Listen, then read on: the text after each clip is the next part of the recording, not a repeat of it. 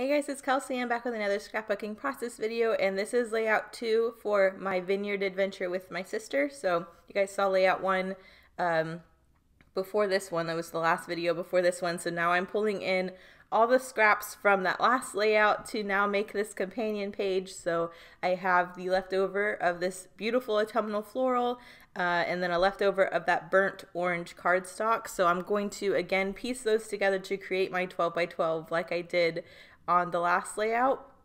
And I'm just gluing my photos together, same as the last layout, and I will do the same matting. So I will mat both of these together on some white cardstock and then mat them on this really beautiful rich wood grain and corner around the edges. I wanted right off the bat for you to be able to tell that this layout goes with the last layout, even though it ends up looking different and there's a different design. I want a lot of those elements to cross over so that they look like they belong together. So it was kind of easy getting started because I really just looked at the last layout I did and tried to figure out how I can mimic it on this one. So first thing I'm going to do is get the photo situation done. This is the vineyard is this really cool looking barn, and the inside is basically they have different event spaces and eating areas and the wine bar where you can go to get all of the wine tasting stuff. They also had like charcuterie boards and stuff you could buy, which I think we really want to go back and do the charcuterie board with the wine tasting. But today we were hungry and we wanted the food truck that was there. So that's what we decided to do instead. But I really wanted to kind of document this because my last layout were just pictures that my sister took of me when we did a mini like photo shoot in the vineyard. So this one is the one picture I have of me and my sister, so I really thought that was important to document. And she looks so cute too, and she styled me as she picked out my outfit for this so I could look cute too. But I really wanted to have the picture of both of us documented as well as this really cool barn. They had a lot of areas where there were just circular chairs sitting, like chairs in a circle around a fire pit. And I mentioned on the last one, there was like live music and all that stuff, and you could walk through the vineyards, and it was just really, really cool. So I wanted, there's that first layout you can see I'm trying to compare to make sure that I'm kind of on track with what I did the last time, but it was really cool. So I want to make sure I kind of document both sides. The last layout was kind of sad, talking about how this day we lost our cat. So this one I want to kind of focus more on us enjoying the day and each other and the location. So I wanted to get another branding strip on here, so I decided to pull in the pink grid branding strip because there's some pink in this pattern paper that I want to kind of pull out a little bit. And then because the branding strip I used on the last layout was the yellow gingham, there is a tag that's yellow gingham that I really wanted to get on this page. That way that pattern is also on both areas.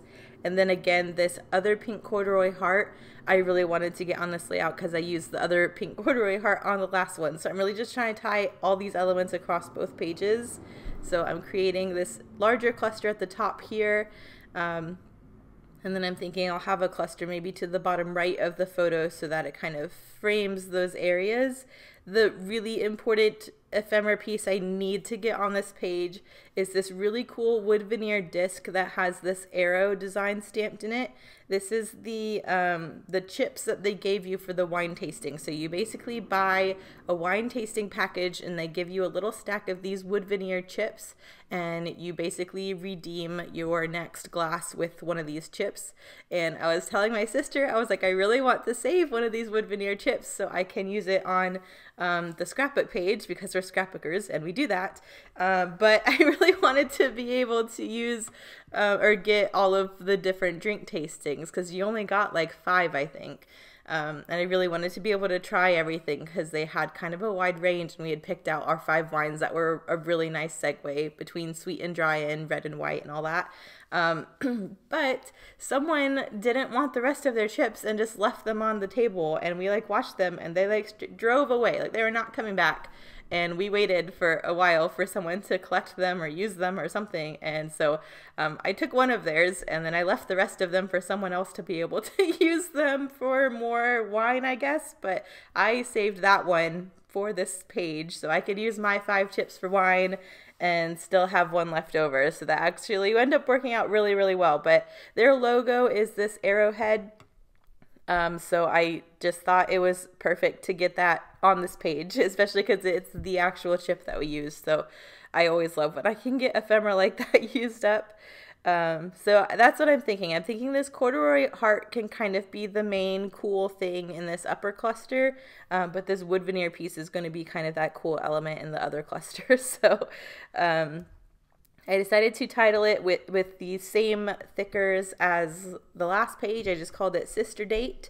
And now I'm pulling in some more pink. I really thought it needed another pink element. So I have the pocket card that I fussy cut the label from on the last layout is this solid pink, and I kept those scraps, and then those are the scraps I used for this horizontal bit. So I cut one edge into a banner, and the other edge I used a notebook punch, so that looks kind of like a long layer behind my wood grain layer.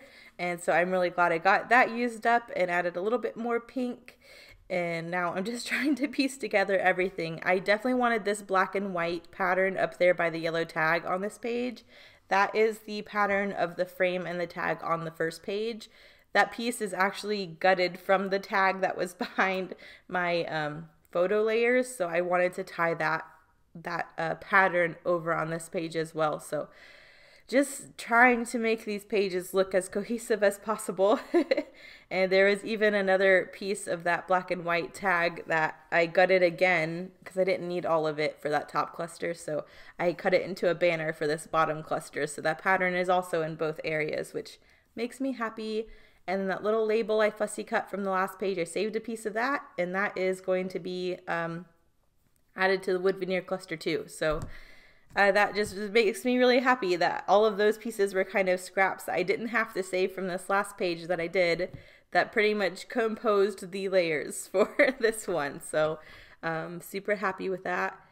I'm now trying to figure out what I want to do stamping wise. I definitely want to try and stamp on every layout this month. And so I decided to use 2 stickers but stack them together so that they read together as one. So I'm doing together and grateful, so together it reads grateful together. And again, using my amazing stamping platform from Ronnie. I love it so much.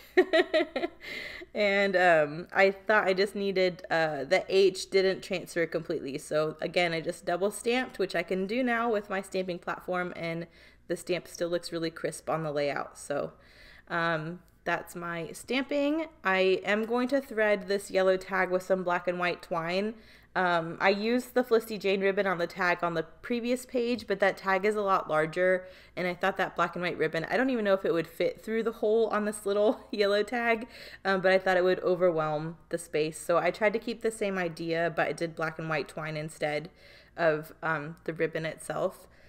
And then I'll need to do some journaling. So I didn't want my journaling to take away from the design at all. I knew it had to be on the solid because the floral would have been way too busy to try to journal over. So I just down the side said bachelorette celebration at Lucy Vineyards with Becca. I wanted to definitely note where we were and the name of the vineyard. And then I wanted to mention what this little wooden chip was. I thought I didn't want to ever forget what that chip is. So I'll go back and add a little bit of journaling right under that banner cluster with the wood grain chip that has a little arrow that points to the wood veneer that says wine tasting token, just so I remember.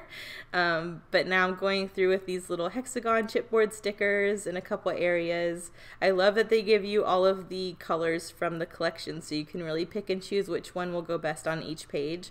So on this one I wanted more of the yellow and pinky ones. And there I'm adding that last bit of journaling. But I think we're almost done. I don't think I do too much more than this.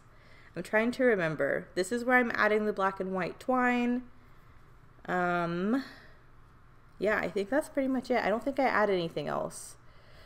These are both pages together, so you can kind of see how they tie in. They don't look like a double page, but they look like companion pages, which is what I was going for. So that's basically documenting my first bachelorette event, and then I'm hoping to do the bachelorette trip to Helen with my mom this month too, because North Georgia Mountain in fall is just beautiful.